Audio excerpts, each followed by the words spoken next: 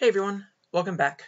This video is going to be all about, working with the MATLAB workspace. So how variables are sort of stored, how we can pass them in and out of scripts, how we can how we can save and export a workspace, all that kind of stuff. So, I'm breaking up this chapter into two parts.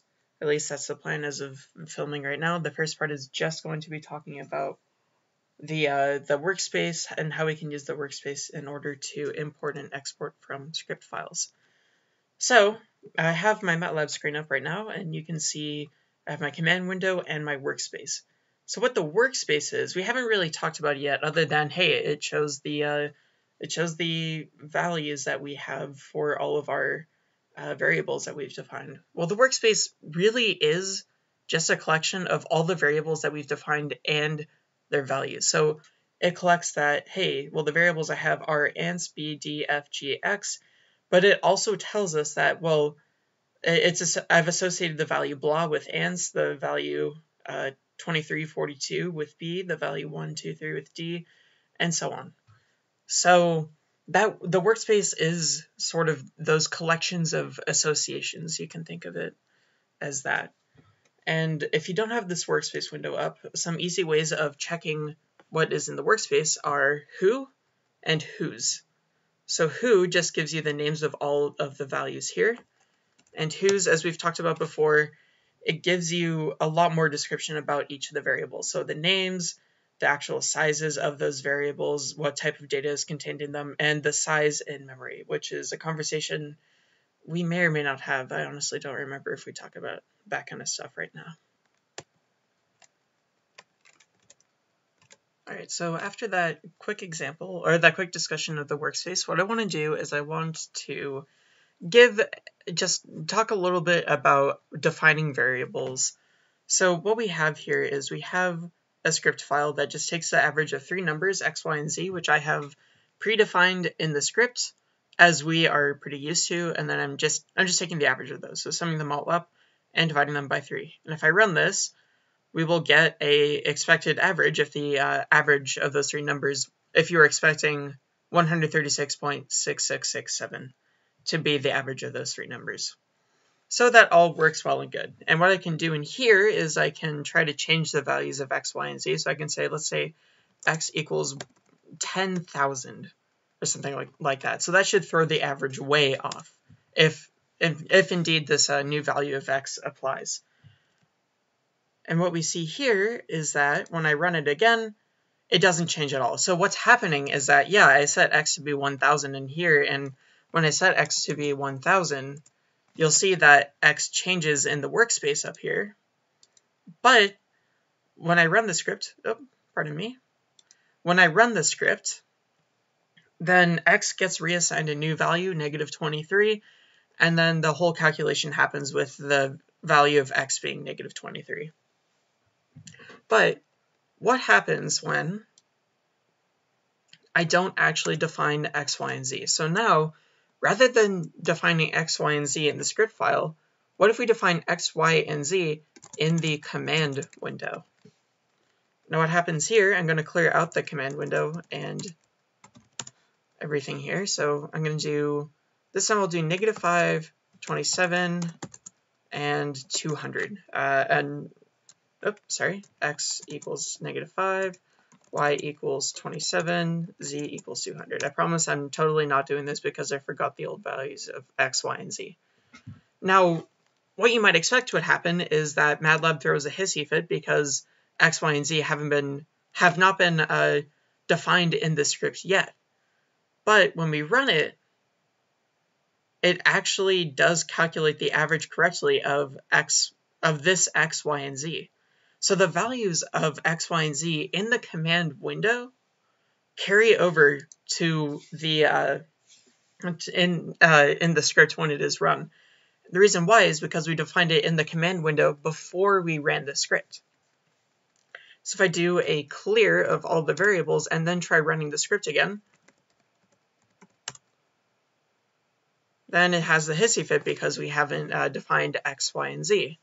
So this script working is completely contingent on us having defined X, Y, and Z before we actually run the script. So the reason why is because the script window and the command window share a common, what we like to call, environment. So the environment is sort of, you could think of it as a fancy word for the workspace. It basically has all of the values that are currently that we're currently looking at, along with a whole bunch of other fancy things like built-in functions and built-in variables like pi, stuff like that. So what's going on here is that we add values to the workspace, or we add them to the environment by typing them in here. So now let's do x equals 23, y equals 47, z equals -1000, and then run the script again. So we define these, we then call the script. The script still sources from the same workspace as the command window, and it's able to produce a result like so. So this is a really good way of providing what we call input into a script.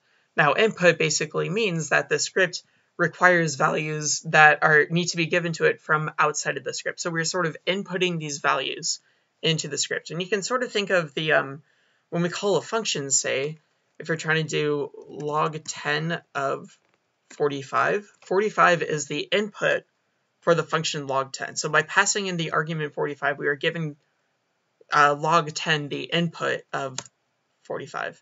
Of course, log 10 is not the name of the function because it completely slipped my mind. My bad. It is very late at night as I am recording this, so my apologies. So there's one more way of giving input into a script, and that's through this input function right here. So input, it gives basically what it does is it will take the message, the string message that you put in here, and it actually displays this in the command window. And whatever values that are passed in the command window are then taken and assigned to the variable here. So what we're saying is hey, MATLAB, display this message. What is the value for x to the user? And what the user will do is then give MATLAB a value, and then we're telling MATLAB, hey, once I give you a value, I need you to put this in a little box and name that box x, or something like that. So we can actually run this and see what happens. So first, the command window asks us, what is the value for x? Let's say -75. Cool. What is the value for y? 208.37. And the value for z, that's easy, it's -5. And just like that, it takes those answers, it stores them in x, y, and z, and it performs the calculation for AVG. Now, something you might notice is that I actually put a space right here in between the question mark and the end of the string. The reason for me doing that is because if I don't, you'll see what happens. So let's rerun the script. If I don't do that, see how everything I type in actually shows up right after the question mark like this. Now, we don't want this to happen. Basically, it looks a lot nicer for the reader, and it looks a lot nicer just for anyone who's looking at your code if you put that space in between the question mark and the end of the string. So remember to always have that space when you're using the input command. So here's one more thing we can do, is we can actually type in arrays when we're asked for input. So what I have right here is the function is asking the user to give an array of numbers right here. So if I run this and we actually give it an array, now we'll define it the normal way we define a MATLAB array, which is we'll type in numbers. So 25, -37, 28, I guess, 57, 906.3. And it's actually going to give the average of all of those values. So being able to type in an array is actually super useful, and it's actually really flexible too, because it allows you to write functions that don't rely on specific numbers of values. Now, you'll remember that in the last example that I did, my script, I said functions, I meant script for the time being, but my script, what it did was it expected 3 numbers specifically named X, Y, and Z. Or I guess in the last version, it expected specifically 3 numbers. But using an array like this, you see in this one I use 5. I could use as few as 1 or as many as, well, as many as I could probably think of without getting too bored or hungry. So doing something like this, let me actually type in a few more values. So I'll do this, 1 to -59, like that. This lets us do really flexible solutions and making our code as flexible as possible, able to handle as large of a size of arguments as possible without restricting the user and without us having to do like a whole bunch of redundant work to define our functions for, okay, let's say 1 argument, 2 arguments, 3 arguments, etc. This makes things a lot easier both for us and the people who are trying to use our code. So in short, it's really helpful for us to have features like these when we're working in MATLAB.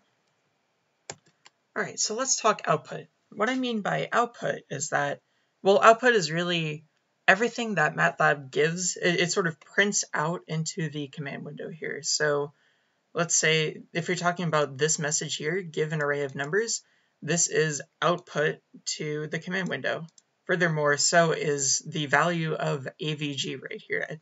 That is output to the command window as well. So right now we have 2 ways already that we know about of how to output something. So if we say something like x equals 10 without doing a semicolon, y equals 37, z equals -24, commands like these where we assign a variable to something is a form of output. Or if we just write something like sqrt of 4 without doing a semicolon, that will also output.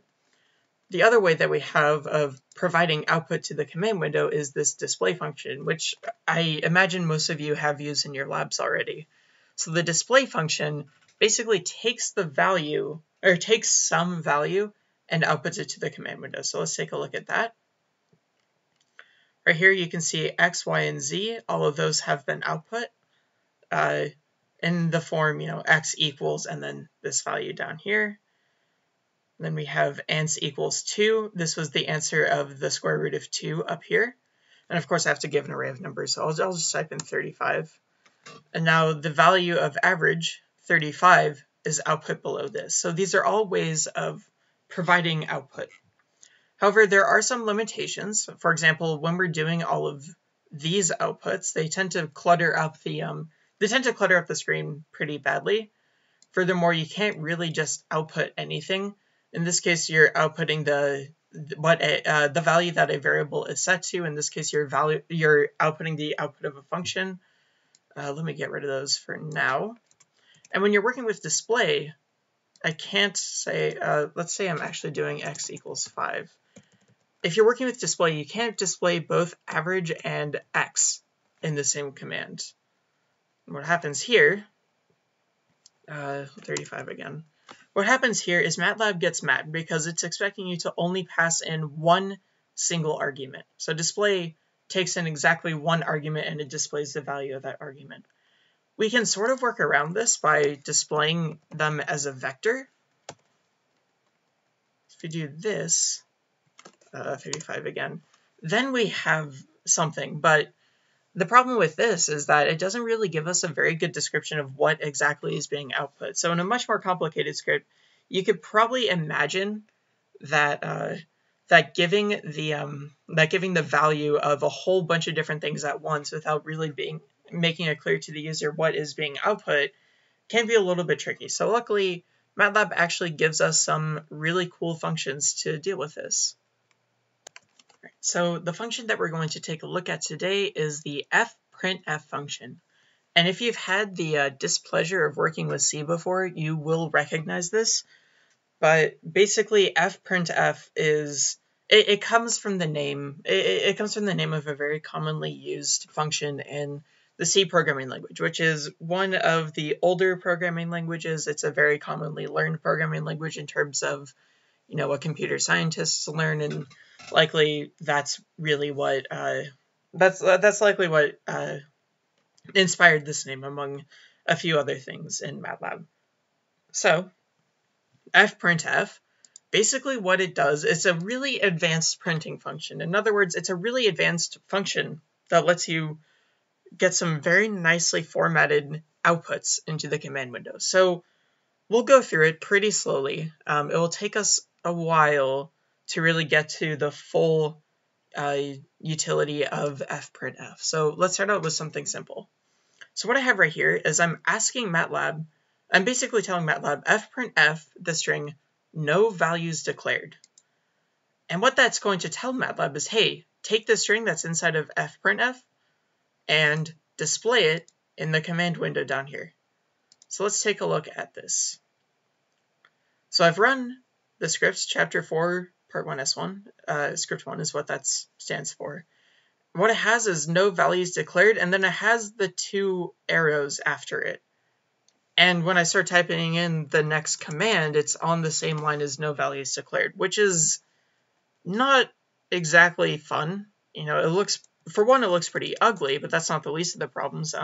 It's going to make things really cluttered and kind of gross, honestly. So what we want to do is we want to tell MATLAB, hey, I want you to type out no values declared and then basically press enter in order to get the next command onto the next line after no values declared. So let's see what happens. I'm going to press the enter key right here and press run. And we have another problem. This time MATLAB's getting mad because there's no termination of this character vector. In other words, we need to have a ending single quote on the end of this line. So we need a new way.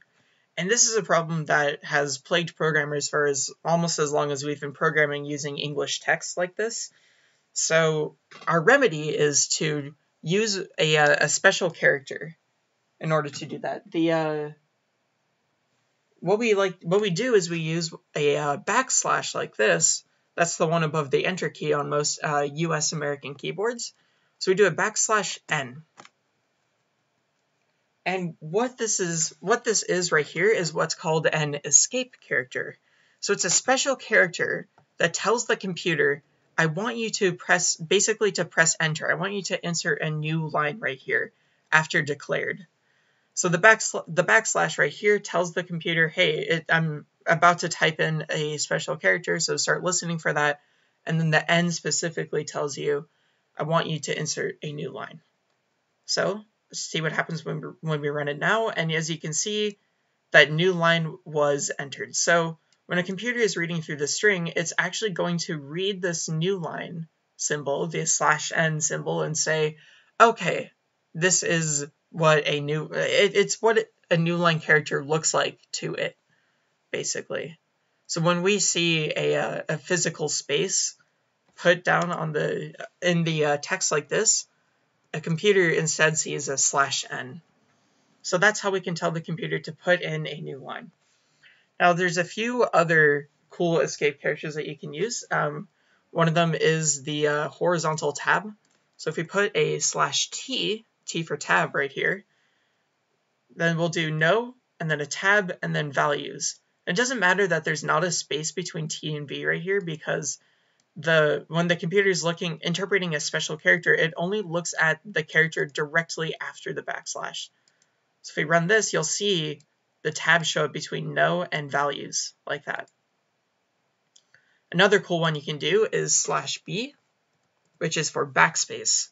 So what this should do is basically the computer will read, okay, so I'm going to type out declared, and then, oh, well, they asked for a backspace, so now I'm going to get rid of that last D.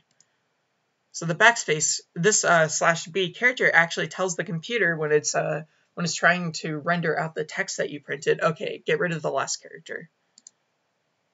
And as you can see, that last D was removed because of this /b right there.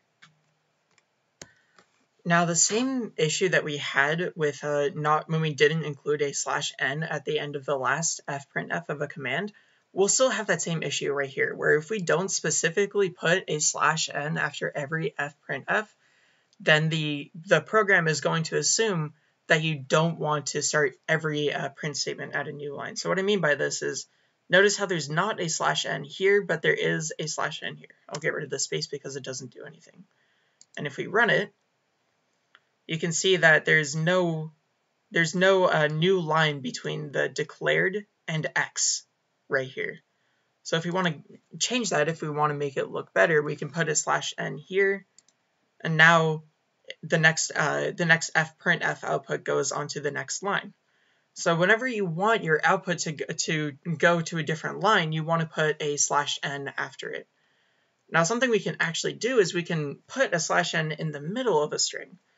So we can say x declared /n, x has a value of 3, like so. I'm going to put another /n at the end. And just like this, we have a new line inserted between declared and x right here. So this is exactly what we want in this case. All right, now what I've done here is I have slightly changed the script. Basically, I put a blah after this 3 right here, and you'll see why in a hot second. But what I have is I have fprintf basically putting out that x has a value of 3. All right, now let's change the value of x right here and run this again. And well, the problem is that the script is still saying that x has a value of 3. So of course, what that means is we have to update this in the string every time we want to change x. Now, let's say something like, we'll actually define x ahead of time. So now let's say x equals 5, and we'll rerun the script. That's a problem, so now we need to go back in the script and change it. But now, okay, well, what if we want x to be equal to -32? That's another problem, because now we have to go back and change it and so on. And what if someone else is looking at the code? What if you have written code like this to submit to me, and I'm trying to check that your code works by checking different values of x, and I'm not there to say, oh, well, I'm supposed to change this, I'm supposed to change the value of x in this string right here. That's problematic. What we need is we need a way to actually tell MATLAB, hey, put the actual value of x in this position right here. And there is a way to do that. So fprintf, the last f in fprintf stands for formatting. So what we're doing is we're actually able to format this string in a really fancy way. So what we can do is we can put a %f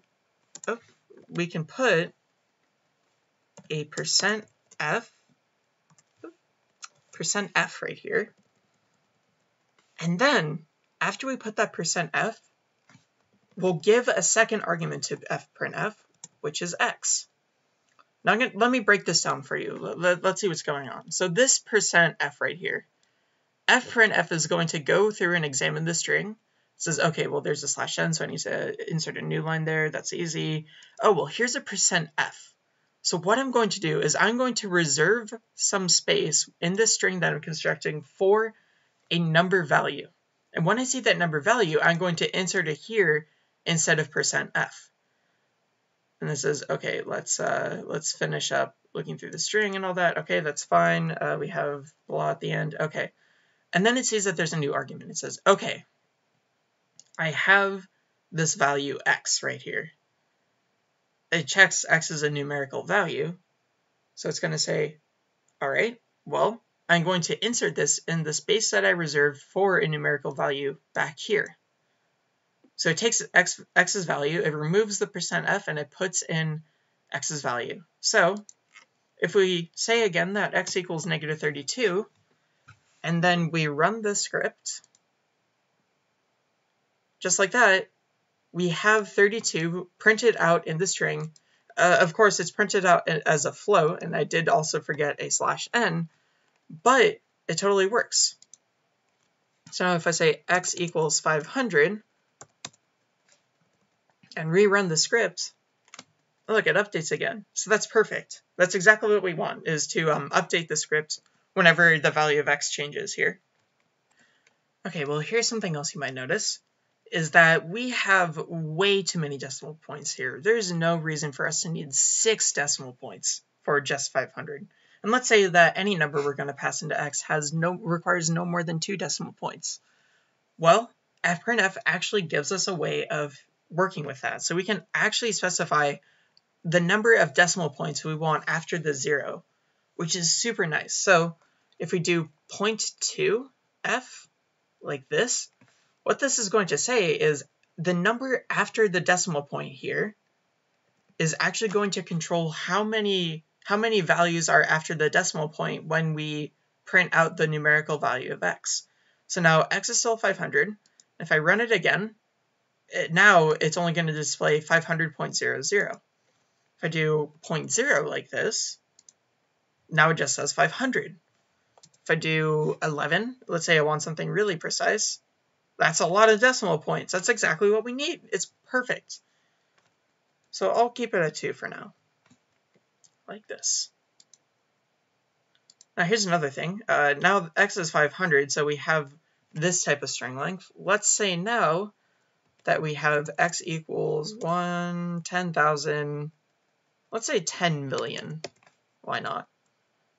And if we run the script again, you can see how much longer this string is than this string. Or if we say something like x equals 32, and then P4, chapter 4, part 1, S1, like that. And let's compare this to x equals 500 really quick. We can see the differences in the length of the string right here. So let's say we're building, I don't know, we're building like a table or something like that. We want to print out a table using strings, and we want all the values to line up. Well, fprintf has something for that too. We can do something like put the number of spaces that we want fprintf to allocate for the number to fill up. So let's say we put an 8 right here. What this is going to do is it's going to allocate 8 characters for the string. And then if it fills up those 8 characters, it's going to cut off at a certain point. But if it doesn't fill up those characters, in this case, it will right justify the values. So what it means is that it's going to count how many characters are needed. Let's say to print 500. So 1, 2, 3, 4, 5, 6. It needs 6 characters. So what it'll do is it'll put in 2 spaces and then the 6 characters needed to write out 500. So let's take a look at this. Just like that, we have the 2 spaces plus the third because I put one between of and the number.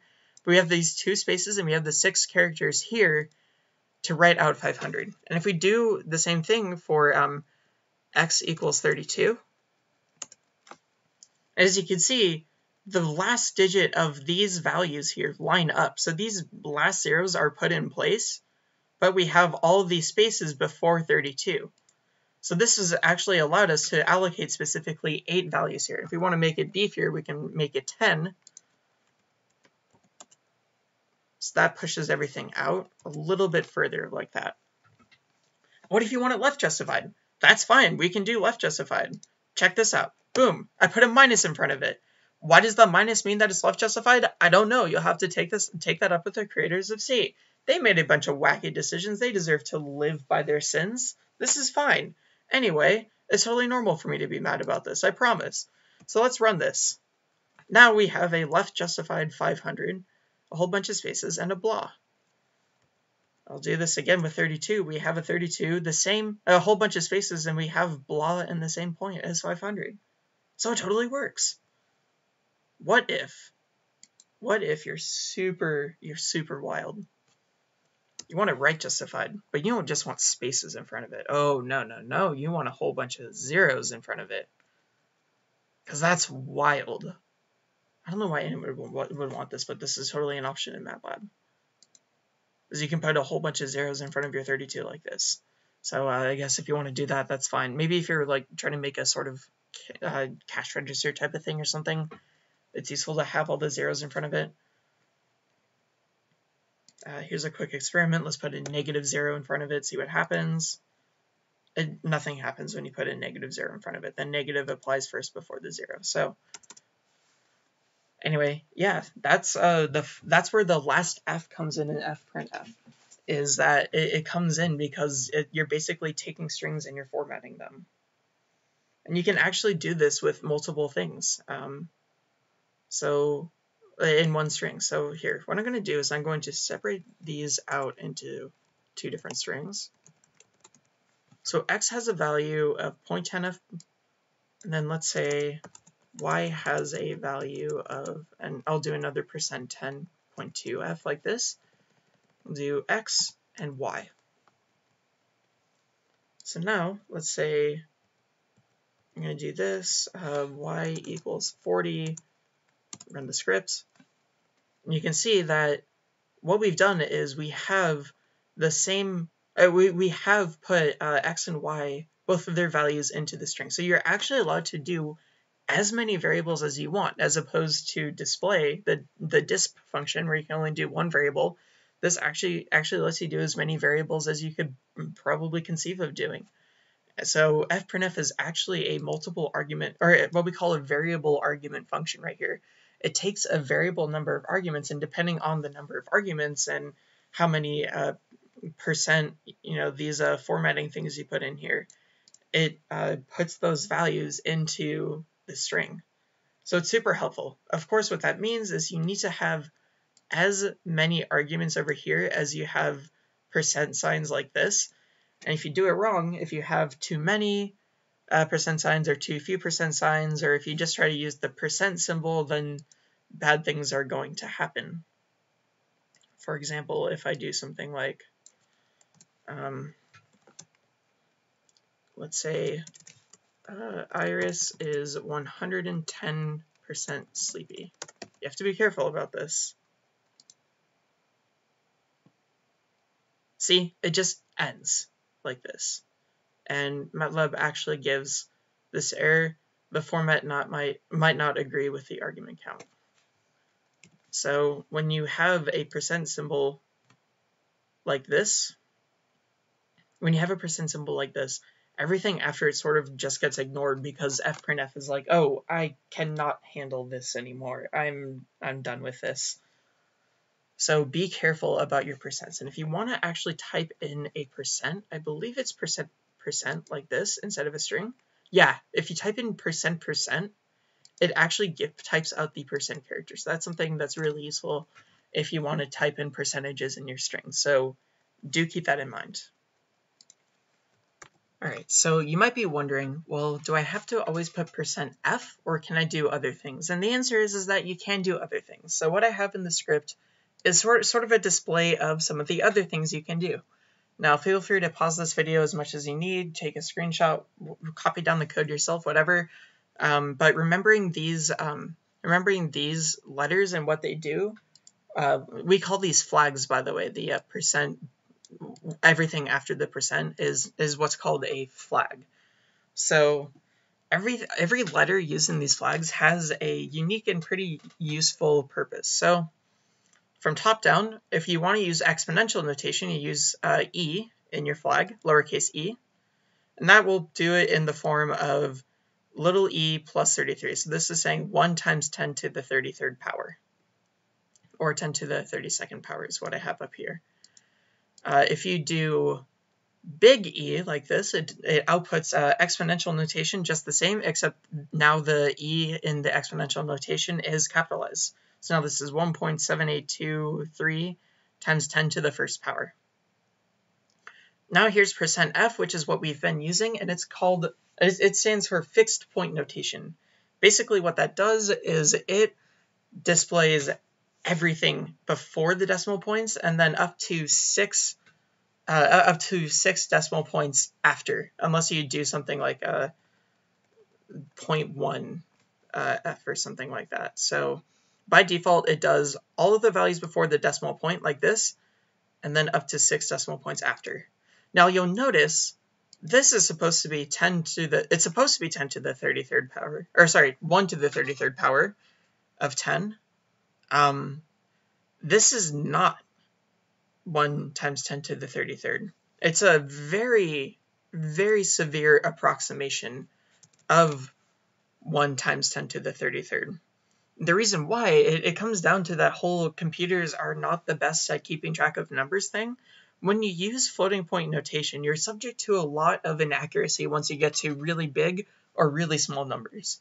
So if you're working with really big or really small numbers, something like in the 30s, powers in the 30s, power in the 20s, maybe even 10s, you want to be careful about using fixed point notation. Basically, unless your number is pretty manageable, like unless you feel comfortable counting to your number, I would not use fixed point notation for it. And the same goes for decimal points, is that you shouldn't use it for really small decimal points. Fixed point notation is pretty dangerous. So for x, you can see, why it can be really dangerous because of these really hard estimations that it's doing. With y, you can see that it's a lot more manageable. It just tacks on a few extra zeros on top of that. And using the decimal point notation in your flag that we talked about just now, you can tweak how many decimal points you want in your answers, just everything you want. Now, what we have here is x in the shorter of exponential and fixed notation. So basically, it's going to count the number of characters it takes to write x in exponential notation, and it'll count the number of characters it takes to write x in fixed notation. So this right here is 2 plus 6, 7, 8, 9, 10, 12 characters to write x in exponential notation. I don't want to count this. If anyone wants to tell me what this is, be my guest. I'm not counting that. This is clearly shorter. So it will display x in exponential notation. And it actually does a solid and removes some unnecessary decimal points after the exponential notation. So it has that going for it as well. And for y, what I did here is I used the capital G here instead of the lowercase g. The lowercase g, if it displays exponential notation, it will use a lowercase e.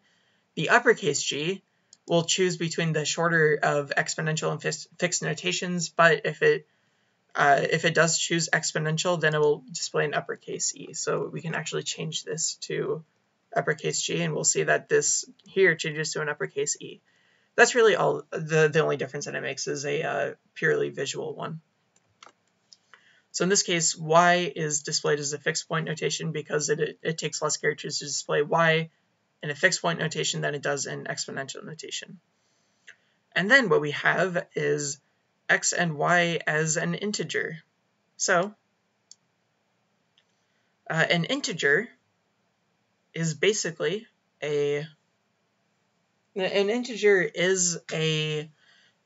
decimal point, or sorry, a number without decimal points, or at least it's supposed to be a number without decimal points. As you can see right here, nothing changed in terms of how y is displayed, because y is a number with decimal points. So you can't display, MATLAB doesn't display a number with decimal points without decimal points. So if we really want to display an integer, let's say z equals 32. I'm going to show you the difference between displaying z as fixed point and as an integer. So fprintf z as a fixed point, that'll be %f/n z, and fprintf z as an integer. Oh, I should make this a string. Z as an integer, %i/n z. If we do this, you can see that when we do the fixed point notation, that it gives z the normal decimal points. And if we wanted to make it not give z decimal points, we would have to put a 0.0 in front of it. But if we just type in I instead of f, if we display z as an integer, as a number without decimal points, basically, then MATLAB plays nice and actually displays it without including a decimal point or anything like that. So in short, with this one, an integer is a number without decimal points, and displaying an integer using I in your flag displays it without decimal points, without you having to tweak with any of the other settings of the flag. All right, so here's something really cool about fprintf, is that it can actually interpret matrix arguments. So what I have is I have x equals every integer, the array containing every integer between 1 and 5 inclusive. So every whole number 1, 2, 3, 4, and 5 basically. Y is going to take in all the values of x and give us a new array with the square root of all those values of x. And then I'm making this matrix T with the first column being the values of x and the second column being the values of y. So I'm actually taking this straight out of the textbook here, minus some changes in the fprintf message here. But what's going on with fprintf is that it's going to see this array. It's going to say, okay, this is a two-dimensional array. It has 2 columns. I have 2 flags in here. So when I see these flags, I'm going to replace each flag with a column of whatever row I'm working on. So we'll start with the first row and we'll say, okay, well, when the integer is first row, first column, which in this case will be 1, then its square root will be first row, second column, which is the square root of 1, which is 1.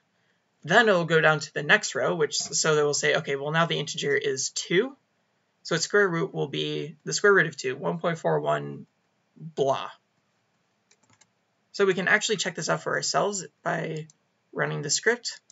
And as you can see, it has everything just the way we intended to. So fprintf is actually really smart in MATLAB, in that it actually interprets an array as saying, okay, well, now I just need to call this command for everything, for over all the rows in this matrix, and for all the columns in a specific row, I can apply those columns to each of these flags right here. And actually, this applying the columns and applying the rows business is pretty similar to how fprintf works normally when we just pass in a whole number of arguments. So it takes all the arguments after the string and sort of converts them into a matrix and then applies and then just handles the matrix one row at a time, substituting in every column for every flag. So this is actually the default behavior. It's just more obvious that we're working with a matrix now.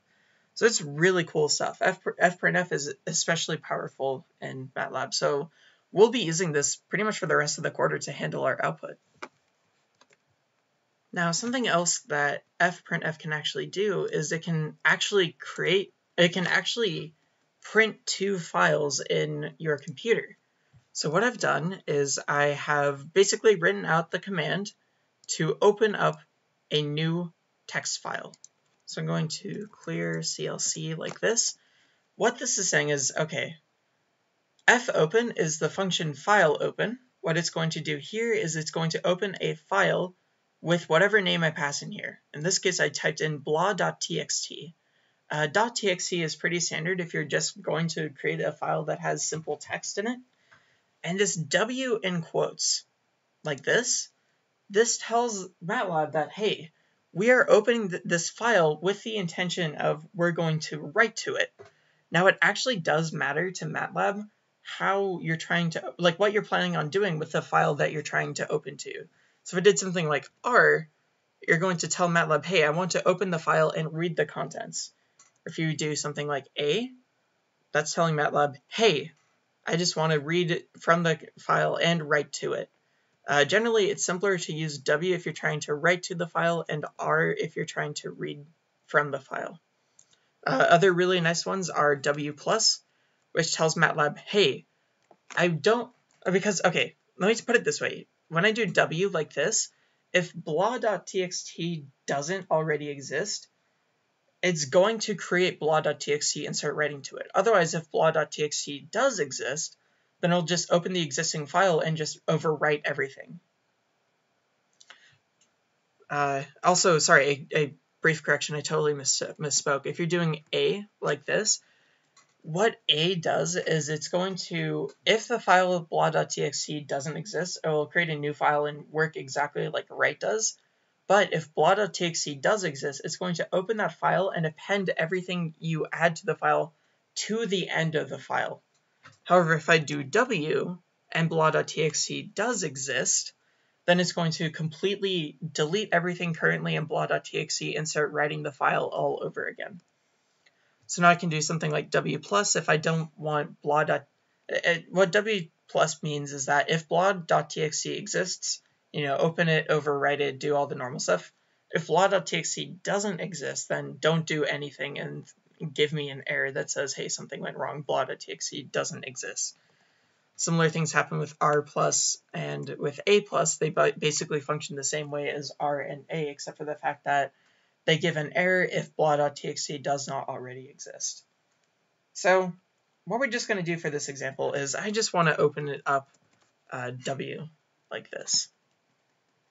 And let's say what I want to do. Oh, by the way, FID is basically going to give you what's called a scalar value. Or, I guess we've already talked about scalar values. It's going to give you a number. And that number is going to have a special meaning to the computer that basically it's going to point to which file you're trying to work with. So you pass this FID into certain functions and the computer will know exactly which file you're talking about. So it's a unique identifier for the file you're working with. There's a lot of file IDs out there. Right now we're just going to care about the ones that we're creating using fopen. So what you can do, now that we have this FID, now let's say we want to give the values of X, Y, and Z, whatever those might be in the workspace, to this file right here. So what I'm actually going to do is I'm going to put in comments saves the values of variables named X, Y, and Z to blah.txt. Excuse me, to blah.txt. X, Y, and Z must be created in the command window. So having a description of what your script is doing like this is actually going to be really helpful. What I'm actually going to do is I'm going to say to file name given by user. So let's actually make this a little bit more fun.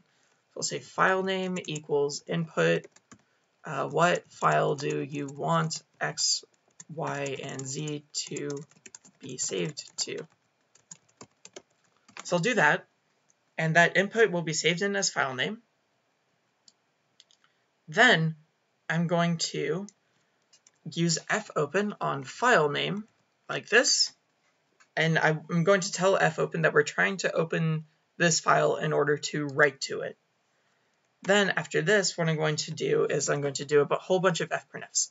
So we'll do fprintf, and we'll do it as normal. So let's say x percent, let's say %f slash n. Actually, no, even better. Let's say %g slash n. Oop, I can't type right now. And we'll pass in whatever x's value is. So that's all well and good, but when we just have fprintf like this, it's going to automatically assume that we mean, hey, print this out to the command window. So what you actually have to do is you have to actually put the file ID that you get from fopen as the first argument. So we'll do FID and then the string and then whatever arguments that we're going to put in that replace the flags in this string. So this is actually what the first F in fprintf refers to. So the first F refers to the file ID of where you're trying to send the string, and then you are printing the string, and the last F refers to the formatting that you're going to do to transform the string to have whatever values you want in it. So that's the full meaning of fprintf right there. So let's do the same thing for Y and Z. So fprintf fid Y %g slash n Y, and fprintf fid Z %g slash n Z. Now we're almost done, but we have probably one of the most important steps in here, which is that we actually need to close the file. So when you're working on a paper, say in Microsoft Word, and then Microsoft Word unexpectedly quits or your computer runs out of battery, and then all of a sudden everything's messed up, the world's on fire, Microsoft can't recover your full document, it has some autosave from like 2 years ago that it's trying to bring up, stuff like that. Well, imagine this happening, but worse. And basically, you need to always close your files, because otherwise, either the computer just kind of drops it without closing it properly, which causes a lot of bad things because it can't finish up the text file properly, and then all of a sudden you might get some weird kind of corruptions in there. Or the computer might just hold on to that file. It might just kind of keep it open forever and ever. And that's fine and all for a little bit, but if you keep on opening more and more and more and more files, well, the computer's going to need to keep more and more resources for those files. And then all of a sudden, it has less resources to do things like run your code or watch whatever videos you're trying to watch, or run your web browser so you can submit your labs 2 minutes before the deadline. Because I know I always have students that submit labs 2 minutes before the deadline. Don't do that, by the way. That's a bad idea. So what you want to do in order to close your files, and you should always close your files. In fact, every time you type in fig equals fopen something, I highly recommend you immediately type in fclose fid after it, and then put everything that you're doing with the file in between fopen and fclose. So you make sure that you don't forget to close your files. And the other thing you should do is now let's say, okay, well now I need to say, let's let a equal 2 plus 2 display a and all that. We're not using our file for these computations with a. So what we should actually do is we should put everything that does, we only want everything that directly uses the file in between fopen and fclose. And we don't want to keep the file open for longer than we need. So now, once we're done with the file, then we want to do our computations here. So let's take a look at what happens. I want the file name to be blah.txt, very original. Oops. It does not like that. Let's try saving it as a string, blah.txt.